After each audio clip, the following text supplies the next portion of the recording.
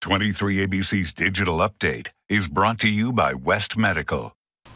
Good evening, I'm Jessica Harrington. And I'm Tim Callahan. Here's what's making news around Kern County. A teen allegedly showing a handgun to two Lakeside school students waiting for a bus in southwest Bakersfield. It happened around 9:45 this morning. Police saying the teen did not directly threaten the students, who then boarded the bus and told administrators about the incident. BPD later finding out the 14-year-old boy who allegedly showed the gun was a former Lakeside student now attending Independence High School. He allegedly stole that gun from a relative. Officers going to the home, finding the gun but not the teen. When police find the teen, they say he'll face charges of unlawful possession of a firearm. New details tonight on a crash this afternoon in central Bakersfield. According to CHP officials, a semi-truck went over a bridge and into a canal near Golden State Highway. CHP says the truck hit the curb and then lost control and went over the side of the bridge.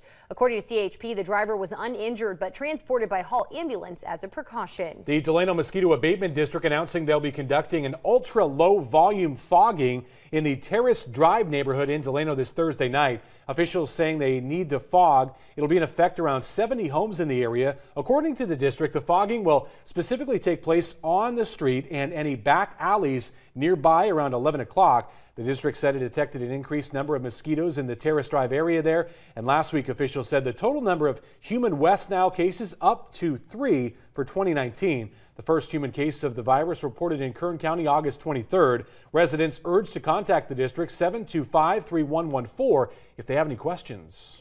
Today was the third day of temperatures in the triple digits here in Bakersfield. Those are consecutive days, and it looks like we have two more on the way for your Wednesday and Thursday, but then a big cool down as we head into the weekend, near seasonal, with a high of 93 degrees on Saturday, 86 and breezy on Sunday, and those 80s continue into early next week. That's your latest news and weather. You can find the top stories anytime at turn23.com. Good night.